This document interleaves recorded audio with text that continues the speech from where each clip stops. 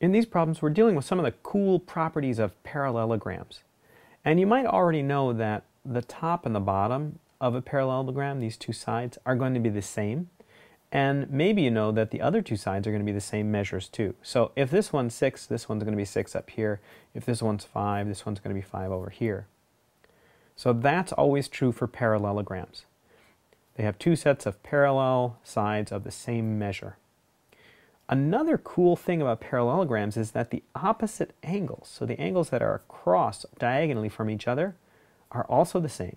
So if this guy's 84, this guy's going to be 84. And whatever this guy is up here, this guy's going to be the same down here. In this first problem, it says find the missing measures in the figure. Well, U, that's the top, it's going to measure the same as the bottom. So U equals 6. W, that's one of the sides, it's going to measure the same as the other side. So W equals 5. And V is the angle opposite of the 84-degree angle, so V is also going to be 84 degrees. And that's all there is to that. Let's try one more. This one's a little bit trickier. It says if the measure of angle B, so this one, equals the measure of angle D, well, that's going to be true because they're opposite from each other, and D equals 82. Okay, so both of those are 82.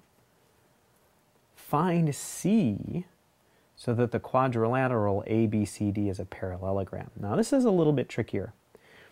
The thing that you should know is that all of the angles together in a parallelogram, well, in any quadrilateral, are going to add up to 360 degrees.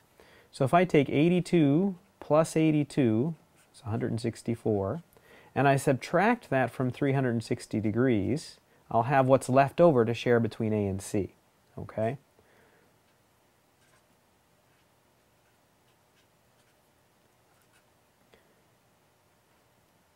And we get 196 degrees left over.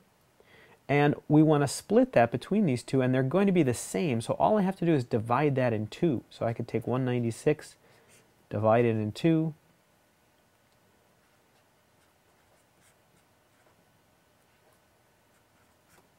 So that's 98 degrees and 98 degrees.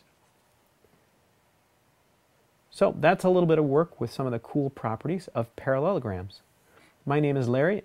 I'm a teacher at EdVision's off campus. It's an online project-based school in Minnesota.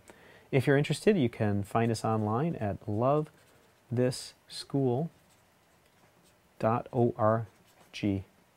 Thanks.